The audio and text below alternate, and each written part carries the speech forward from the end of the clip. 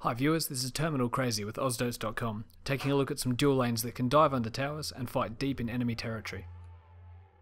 Huskar is a fearsome fighter in the mid game, but often struggles a bit in lane. With only 400 range, he's easy to kite around. Later in the game, you can keep Huskar at lowish health to get the most damage output, but early on when he's still susceptible to nukes, you got to keep him healed up. Points into inner vitality early mean you take even longer to come online and start getting kills. Huskar also has no real disables, so you have to chase deep into enemy territory, and even though he usually secures the kill, it often results in him dying to tower damage or rotations.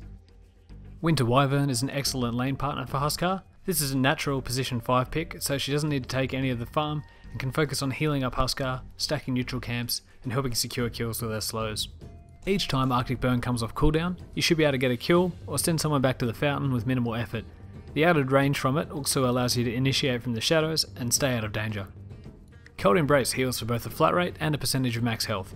This keeps it relevant throughout the entire game, especially as Huskar is a strength hero and often builds tank items such as Satanic and Skadi, giving him a very high maximum HP. It also gives you 100% protection from physical damage while frozen, although magical and pure damage still go through. This combines well however with Huskar's passive magic resistance, making it even harder than usual to finish him off.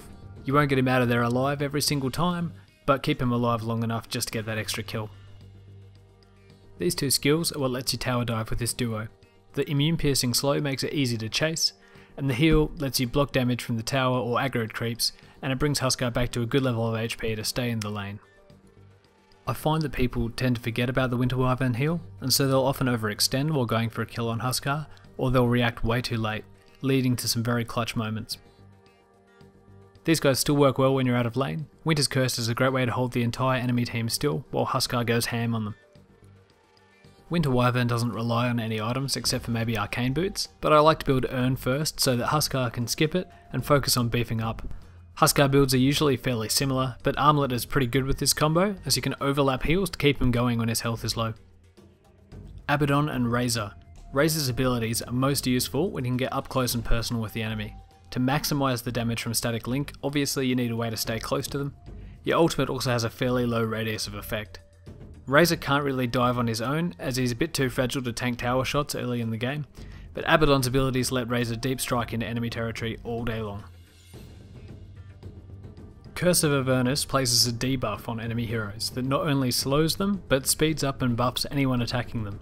So when Abaddon is hitting someone, Razor can keep up with them more easily, and the bonus attack speed makes the most of his link damage. Curse stacks with Orb of Venom as well, giving you a 17% slow at level 1 and making it really tough to run away from Abaddon. The alternative then is to stand and fight him. Going toe to toe with Abaddon is always dangerous, as his shield swings a fight very much in his favour. Now if Razor is nearby as well, he can throw a static link onto the antagonist. They're now forced to try and retreat. The dive begins. Once Razor gets into tower range, Abaddon can cast a second shield onto him, both to block the tower shots and also to provide a little more AoE damage to finish off the kill from a distance. If you start to get a big level advantage, the shield damage combined with Razor's nuke can make every other kill a double kill. Once Abaddon hits level 6, he can take tower aggro and tank with his ult. Abaddon's slow becomes less important later, and his focus shifts to keeping Razor alive, as Razor thrives in a long drawn out brawl. With several purges between them, disables just bounce off, making these guys really annoying to bring down. Picking up a mech and drums on Razor is fairly standard, and that works fine here. On top of the Orb of Venom, I'd say that a Medallion of Courage is a pretty good item for Abaddon to take in this, as Razor is putting out a ton of physical damage. Thanks for watching another episode of Wingmen. Please subscribe to the Ausdotes channel for more. I know it's pronounced Abaddon, but old habits die hard.